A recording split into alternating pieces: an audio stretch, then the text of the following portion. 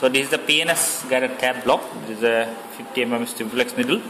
Landmarks are saying this is the iliac crest. You are taking the highest point of iliac crest. This is the costal margin, and this is the mid-axial line. Our needle insertion point is here. Okay. Now we'll look for the 2 pop. Then we'll try to confirm with PNS. Okay. So stretch the skin, puncture, then come out. Okay. Now we'll look for the 2 pop. This is the bounce. Yeah, first pop.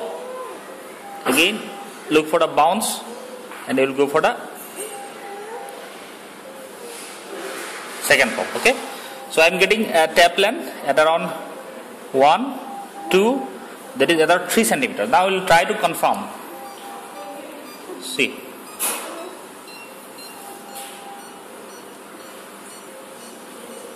See, contraction. So that is extending up to the umbilicus, you see.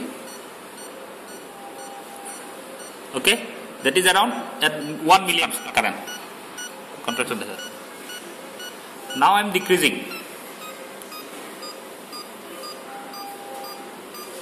See, 40.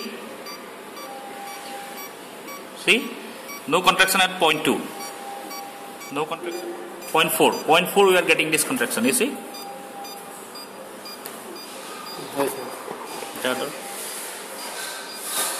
Yeah, see for the backflow. See, like needle is in the CSF. There is a clear backflow of local anesthetic is there.